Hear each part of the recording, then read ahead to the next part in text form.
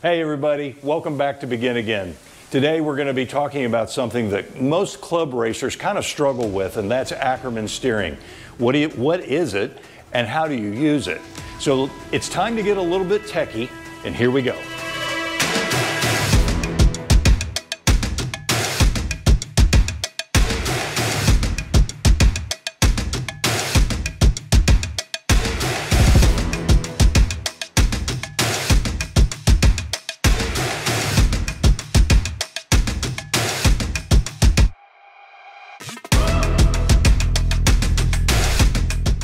So the first thing we need to do is just understand what on earth is Ackerman. Let's just get really basic for just a second.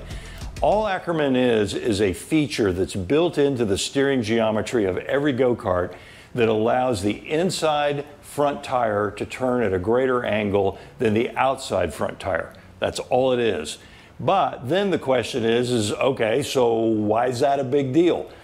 The answer to that actually lies in the back of the cart on the rear axle. So follow me and let's take a look. All right, so every go-kart has a solid rear axle, right? And so what happens is that no matter what happens, whatever speed the right rear tire is turning at, guess what? It's the same speed that the left rear tire is turning at. And so we don't have a differential. And so when you go into a corner, the outside tire has to go faster than the inside tire. Just physics, right? So what we do is, since there's no differential to make up the difference between those two turn speeds, what we do is we trick the go-kart just a little bit by raising the inside tire off the ground for, you know, it's maybe half an inch, maybe at the most, for a very short period of time, but that's what allows the cart to pivot and turn into the corner. Now the thing is sometimes the rear tire may not be in the air long enough, and so it'll set back down on the ground too early, which causes a push when you go in to the corner. On the other hand, if the tire stays in the air for too long, what happens is that it induces an oversteer, so you have oversteer going into the corner. In either scenario, that is not helpful at all.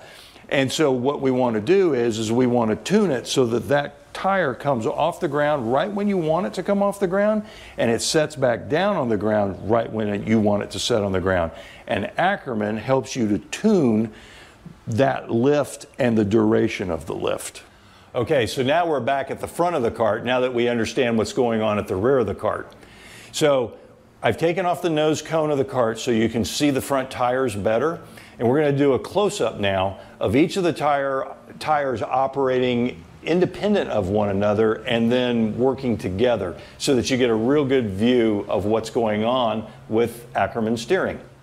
All right, so in all instances, I'm just going to turn the steering wheel left. Now, this is the right tire, and watch how that tire goes. That's about its maximum point, but I'm still turning the steering wheel, and look, the tire actually starts going back towards the center line of the cart. Okay, here's the left front tire. Now watch the angle that it operates at as I turn the steering wheel again to the left. Much, much steeper angle than what you saw for the right-hand tire. All right, so here it is with both tires in operation as we turn the steering wheel again to the left. And that's all the way over, which of course you'll never use that much, but it dramatically shows the difference in the angles. So when you look at the steering shaft is what gives you that geometry for the Ackerman. And you notice that we've really got 3 slots that you can put the bolt that holds the tie rod in. The lower slot is the slot that actually gives you a bit more leverage as you steer. The middle slot would be what we would consider neutral, and then the upper slot is the one that will give you the less amount of leverage on the effort for turning the cart. It will also reduce the amount of the Ackerman effect. Greater effect at the bottom, neutral is where the cart was designed, and again at the top, then less effect. Okay, so why does this matter? Well, Again, Ackerman is just a great tuning tool that you can kind of have in your toolbox or your bag of tricks, maybe that's a better way of putting it, so that you can then adjust the cart to what the track is giving you. The track may be grippy, it may be brand new, green, that just rained, there's no rubber on the track, and so you can be adjusting the cart using Ackerman. The main thing to remember is that if you go on the lower bolt hole, that puts more weight on the inside front tire, which then provides lift to the inside rear tire. So if you're getting an understeer when you're turning into the corner, just add some Ackerman. On the other hand, if you're too front end positive, if you're like a little bit oversteery on turn in and all that kind of stuff, well then raise the Ackerman in the steering shaft, raise it up to the upper bolt hole. That will take some of that front end positive bite out of the cart, and so it'll give you maybe a handling characteristic that's a little bit better for you. Also, smaller drivers typically start at neutral and they may go up to the upper bolt hole, whereas a larger driver like me may start at neutral and go down to the lower bolt hole. So hopefully this is helpful for you. Okay, so I hope that made some sense to you.